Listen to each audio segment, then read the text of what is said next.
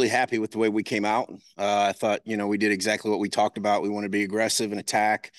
We felt very comfortable in the environment. And we've been here this year earlier. So I thought our players did a great job. We had some CNI balls and some things get through. We had some key hits. Brittany came up with a our big hit right there. So yeah, we certainly gave ourselves a chance, and we battled and everything. So Arkansas is a great team, and I knew it was going to go 21 out. So we battled there to the end. All right, we'll take questions for the student athletes. Ethan? Start with you, Patience. Just you told us yesterday, you said y'all weren't going to be intimidated coming in here. Y'all were going to give them your best shot. Just what do you think that this said about y'all today, that just the fight that you gave? I feel like just don't sleep on us. Like we came out ready to attack. We just come full of energy and full of surprises. So yeah, we just got to keep doing what we're doing and trust the process. Of you, I guess, Brittany, you can answer it. Just how tough is it, whenever you have such a good game and come out on, on the other side? It does suck.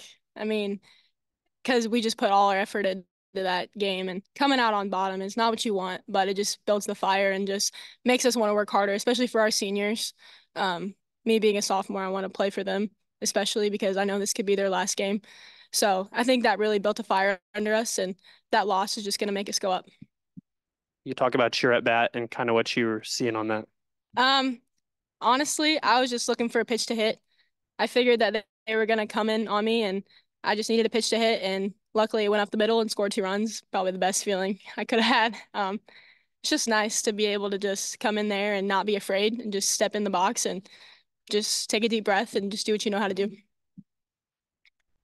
Yeah, Brittany, what did there's a second pitcher that Arkansas brought in, Robin. What do you think, she did well to kind of keep you guys off balance there towards the final 4 or 5 innings or so?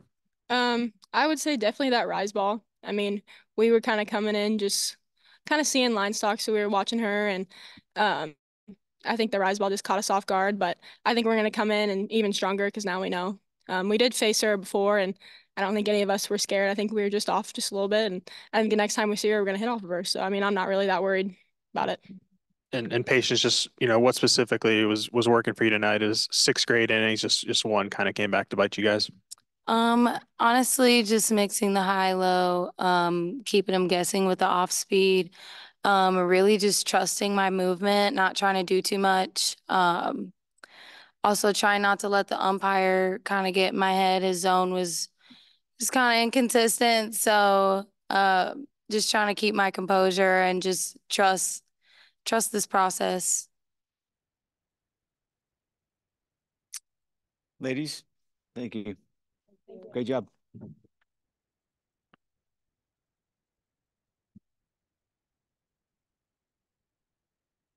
right, questions for Coach Redburn. Ethan, go ahead. Yeah, Coach, just kind of what I let off with them. Just what do you think it said about your team to come out and the fight that y'all showed? Yeah, I'm proud of them that, we've been talking about it, and we knew it was going to be a big environment, and it was. And I thought that they handled it really well. We didn't commit any errors. We out hit them 7-6. We hit a couple of really good balls that they made some great defensive plays on, and robbed us. So I thought we came out and we did exactly what we wanted to do, and we played on the big stage, and they battled and competed, and just unfortunately this time right here we just fell a little short.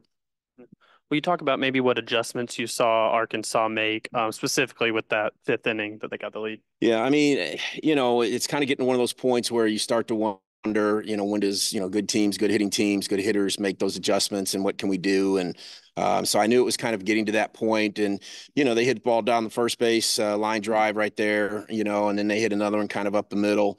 So I just kind of seen where it wasn't necessarily they were squaring us up and driving balls, but they were just getting the barrel to the ball. And, there was that tough call of, do I stay with Pay on this, or do we go ahead and make the change? And so I thought that they adjusted really well. And, again, as the game was progressing, that's what good hitters and good teams do.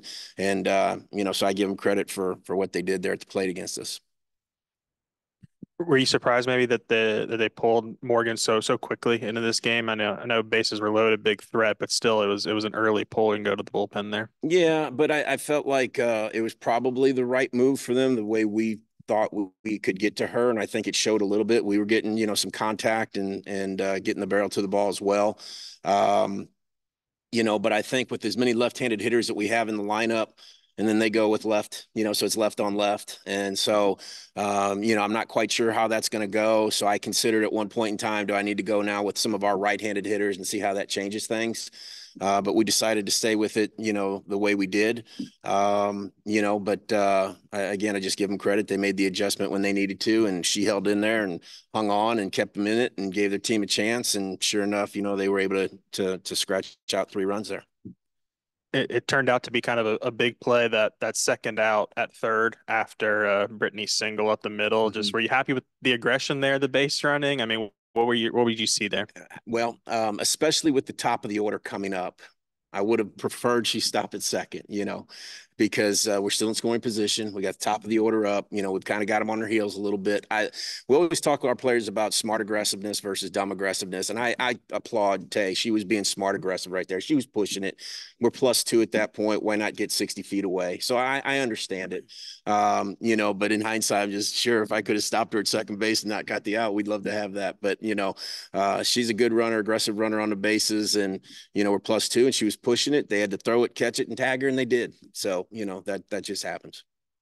Talking about hindsight just being 2020, but I had that decision to walk Gamble and load the bases. I know she had made good contact several times. Was that kind of what you were thinking there? Oh, absolutely. Yeah.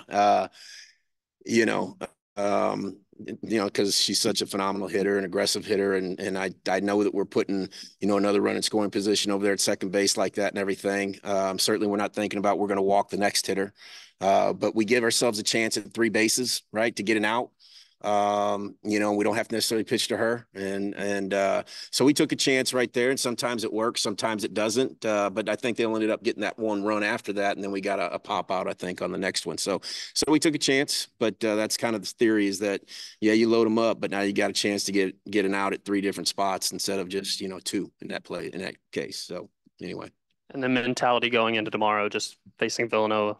1 game, that's what we've kind of been saying for the last, 2 weekends and everything. We're just playing 1 game, and that's our approach. We talked about it already out there in right field, and that's how it is. We got 1 game tomorrow, and we got to bring our best. We got to regroup.